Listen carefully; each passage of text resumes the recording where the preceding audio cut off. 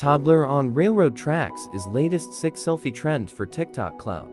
Railway officials in the UK are cautioning against the latest moronic TikTok phenomenon, in which clout-seeking bozos take selfies, dance and even place their toddlers on railroad tracks for online clout. Photos and pics of the alarming railway's hood stunt have over 1 million views across multiple social media platforms since reported.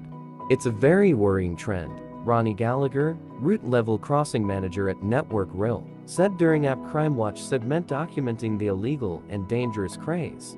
Gallagher added, "No photograph is worth the risk to you or the consequences to your family." Recent examples of the fad include teenagers recklessly dancing on the tracks for a TikTok video before fleeing an incoming training. In the most shocking stunt, a pair of irresponsible parents even placed their toddler on the rails for a photo, since reported.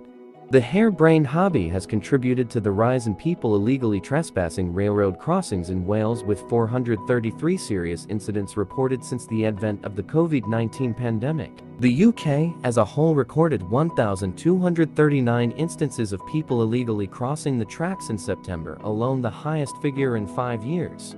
Network Rail warns that even simply standing too close to the railroad tracks also can prove fatal, as the turbulence generated by trains can suck people under the wheels. What can you say about this new TikTok trend? Did you see this in TikTok? Let me know in the comment section below. Give it a thumbs up and subscribe.